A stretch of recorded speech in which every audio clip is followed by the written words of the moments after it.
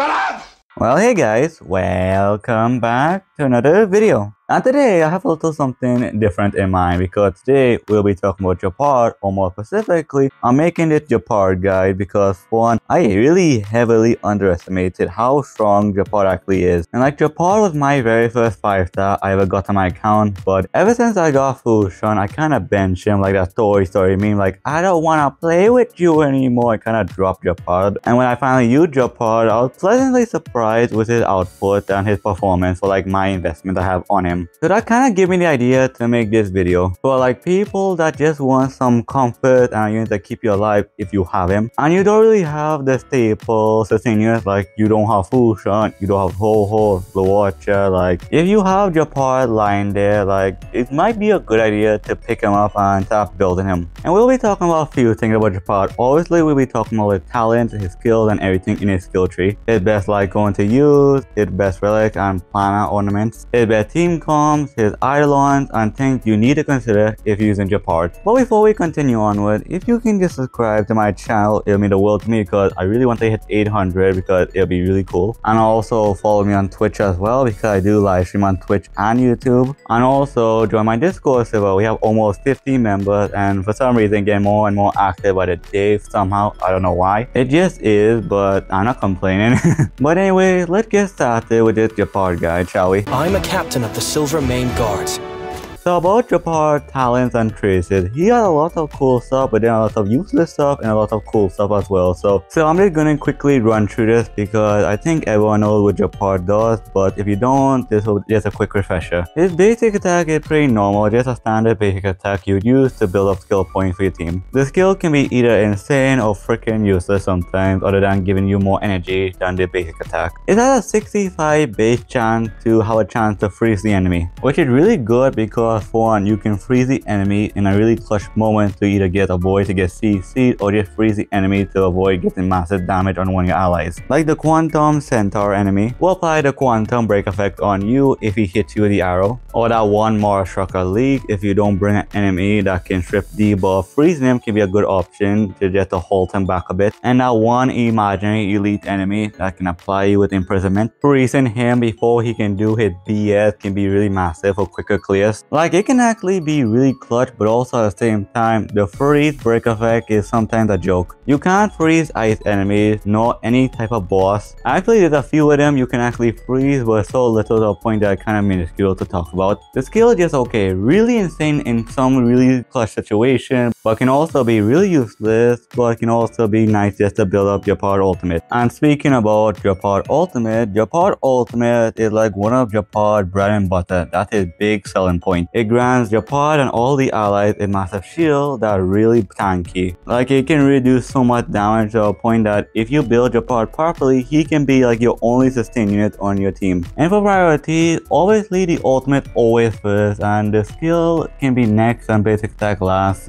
But to be honest, I don't even think you should level those two up because for one, the basic attack and skill just increases Gepard damage output and you don't really care about that. Unless you want to do DPS Gepard or you just like to see that just for to clear up your OCD. You just need to prioritize the ultimate because that's where all the scaling comes out and it can make the shield even stronger. The technique is pretty good because it gives you like a small shield for 2 turns that basically can protect you at the start of the battle. So like the technique can help you out a bit and give your team some protection until Gepard can build up his ultimate. And for Gepard passive, it can be either interesting, whatever, or pointless. Okay, for the first one, when Gepard dies, he basically gives himself a whole new revive and 100% energy recharge, which can be good in the early to mid game with like no investment, and it can be like really clutch sometimes. But in the late game, this thing becomes pointless because one, if you're Gepard the first one to die in your team in high investment, I'm sorry, but I don't think you should play such a hard game. Go play some Candy Crush for a bit and come back later when you have good investment. Alright, the next passive is pretty good because one, it increases Gepard aggro, which increases increase the likelihood of Gepard getting hit even more, which is nice to build up Gepard energy, and can just redirect enemies to hit Gepard more than your other enemies. And its last passive is kind of useless because it kind of converts a portion of Gepard defense and attack, which kind of sucks because for one, you don't really use Gepard for a damage dealer role, and you don't really build crit on him either. I do think kind of pointless, but behind that you can get some defense and effect rate behind that, so if you unlock it, so you kind of want to get it. And that's basically everything about Gepard, and damn, for something supposed to be quick, that took a while. So let's just move on to like his Lycons now, shall we?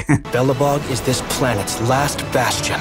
Like obviously, the moment of victory, Gepard's signature Lycon is Gepard's best Lycon because it gives Gepard everything he wants around his whole kit. Gives him hit rate, gives him more defense, it's just perfect for him. But if you don't have his signature Lycon, don't worry, there's still tons of options for him for free to play and gacha options as well. For free to play options, we have Wildfire and Destiny Tread. And then you have Text of Memory from Simulated Universe, so you have a lot of options, but I would say the Wildfire one and Destiny Tread you both get for free from playing the story. And if you've been playing Honkai Star for a while, you probably have like all the SU Lycon probably at S5 by now if you've been playing since launch. I'm not really a big fan of Wildfire because the passive only lasts for 5 turns and then I like have no passive basically. And Destiny Tread, it's really just like a free to play adventuring Lycon because that really for like preservation units that can be like damage dealers. Like if you have Text of Memory, that can be a great option, but if you're a new player and want to get the other Lycon first before you get that Lycon, then you get, I guess you can stick with like Wildfire, but the gacha options are so much better though. Like for one, day one of my new life is really good because it boosts your defense and gives the basically Wildfire passive but on no cooldown. And then you have Landau Oath, which is honestly a really good one because for one, it increased the aggro rate even more, and it also can reduce damage as well. Like it's a very good Lycon for Gepard. Paired out with Gepard that already increasing his aggro thanks to one of his passives, this is actually a really good Lycon for Gepard to like get hit even more, take less damage, and build up more energy to build up Gepard ultimate. And then you have the 4-star Topaz Lycon, with the value of that Lycon on Gepard or Aventurine coming up is shot up drastically because for one, it increases your defense, which is nice, but also if you use a basic attack on an enemy, you apply that enemy with the burn DOT,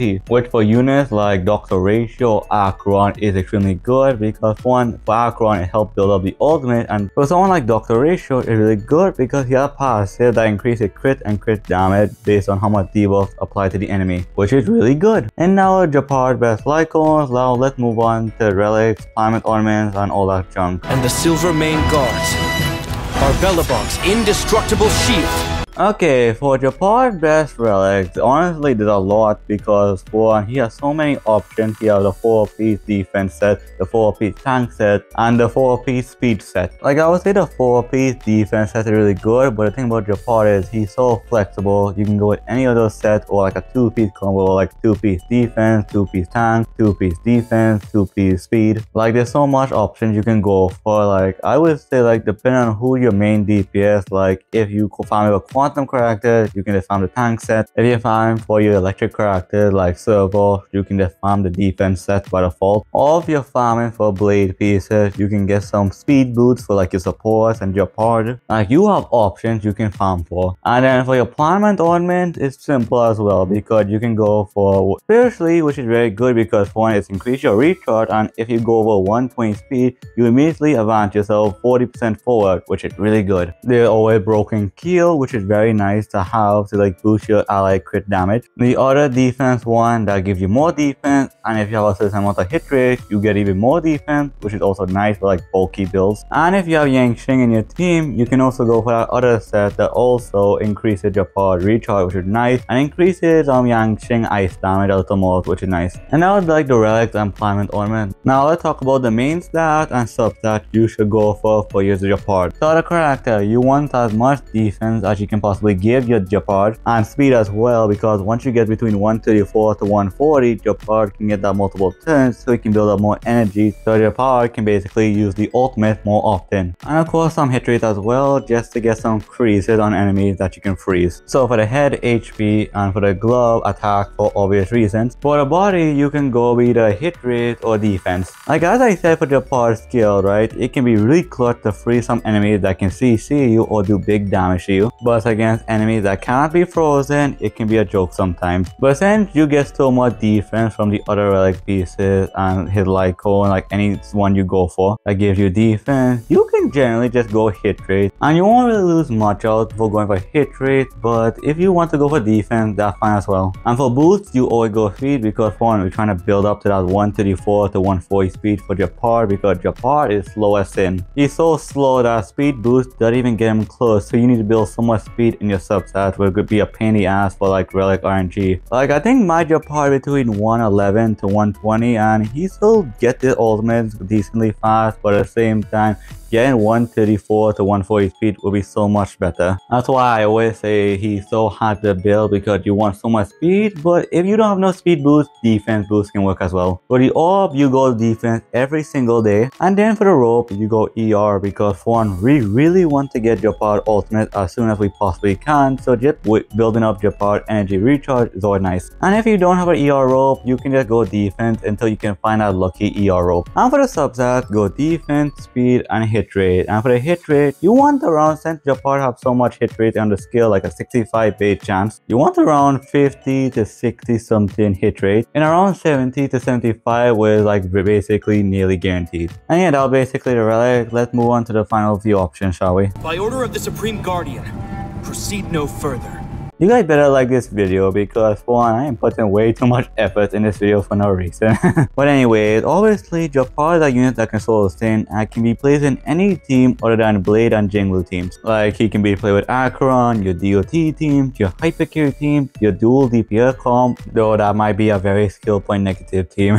Like for the sake of this video not being 30 minutes long, I'm just gonna say like it's 2 or 3 teams, that's it. Obviously for one, Yangtze and Gepard is a godly combo because for one, Yangtze is the only character that actually really needs a shield because if Yangtze get hit, it buff but get disappeared when he get hit. Like a Yangtze Hypercarry team with Gepard is very nice. And then you have Gepard synergy with Acheron and Doctor Ratio. Because if you freeze an enemy, that counts as a debuff. And with equipped with a 4-star Topaz Light Cone, when you apply them with that burn effect, that's another debuff. So you're basically helping them out a lot by applying debuff while also acting as a sustainer for them. And I did not much to say because for one, Gepard is very flexible and can be put in lots of teams, but one thing to note is synergy with like Seela, right? Because since his shield lasts for 3 turns, and I mean 3 turns, so like if Seela had Resurgent and take 3 turns, she uses up the shield. So maybe keep Seela away from Gepard. And there's some synergy with Arlen and Gepard, but at the same time, no one actually uses Arlen these days. And yeah, that was Gepard's best team because as I said, he's very flexible and can be plotted in mostly every team except for like Seela, Blade, and Jingle basically. Let's move on to his Eidolons now. You will know justice! Alright, let's quickly run through his Eidolon because you might get a few of his Eidolon by losing 50-50s or pulling him on standard. E1 turns the 65 base chance to freeze a target to 100% basically. So if you just feel like 50 to 40 hit rate, you're basically perfect. E2, once an enemy that was frozen by Gepard's skill on top, their speed reduced by 20%, which honestly is pretty good. E3 increases the ultimate and the talent. E4 is pretty solid because for one, if Gepard on the field, he gives all his allies 20% effect res. Nothing crazy, but nothing bad either, so pretty decent if you just get it randomly. E5 is just the skill and basic attack, just boosting his damage a little bit, which is kind of pointless. And Gepard E6, it kind of sucks for an E6 because for one, when he triggered a talent, which is his revive, when Gepard dies, he immediately advances himself forward now. And then he heals himself based on 50% of Gepard max HP. To say this Eidolon 6 sucks is an understatement. This Eidolon 6 is trash. To the earlier mid game, yeah, pretty decent, but in the late game, when you fully invest all your gear and build your character properly, if your Gepard dies before your other teammates, that's kind of a skill issue right there. Like Gepard is so bulky at high investment that it's nearly impossible to kill Gepard before your other members die because how squishy your other members are. The one cool thing about Gepard Eidolon is the fact that you don't need any of them because they're good to have, but they're not mandatory as well. Gepard feels like a complete character at E0, which is really good. And yeah, that was Gepard Eidolon. Now let's move on to things you need to consider when you use Gepard. Only by becoming a shield for the people is one worthy of the title Architect. I think you have to consider for Gepard the fact that though he's good and he's still good to this day even though he's an older unit, all Gepard is a shield bot and that's all he offers, and his other stuff he offers don't really help him that much because one, freezing can be nice sometimes but you can't freeze everything. And nowadays when new preservation units comes out, they offer much more than just shielding because for Fusion can basically make you near unkillable while also boosting your crit rate, while Aventurine gives you shields, boosted crit damage, and also acted like a little sub DPS as well. Like very soon power creep is gonna hit Gepard, and even though he technically got power creep by Fusion and very soon might get power creep by Aventurine as well, he can still get the job done, but there's a few problems because one, he doesn't have a cleanse or no way to prevent cleanses at all other than freezing, but we've been through this already. If you don't really have him built properly, he can probably have some time where he probably won't even get his ultimate back up sometimes. And the fact that Gepard is so freaking slow, building between 134 to 140 speed is such a pain in the ass to do when RNG just bends you over and just fucks you and don't even offer to give you any dinner, like damn.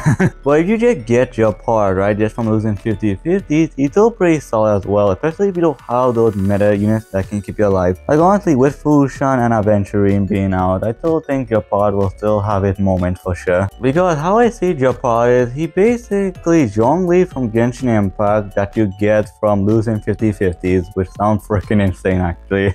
So if you have a Gepard and you don't have any of the meta sustain units, I would recommend you build him up. He'll be tons of fun and can keep you alive if you need a sustainer on your account. And yeah, I think that's about it because oh boy, this video gonna be a pain in the ass to edit. So with all that said, I think that everything I want to talk about for today's video. So thanks for watching. I do appreciate you for sure. And of course, let me know what I should do next, and let me know what you guys think what to say because I read and respond to all my comments. Make sure to follow me on all my social medias, either in the description or the pinned comment, and of course join my Discord server as I said if you want to talk to me or any of my community members. So come by and say hi. It'll definitely be worth your time, I bet. I'll just make me a happy boy, so just join the Discord server for me. And with all that said, take care, love you guys, and I'll see you on the next video. Goodbye.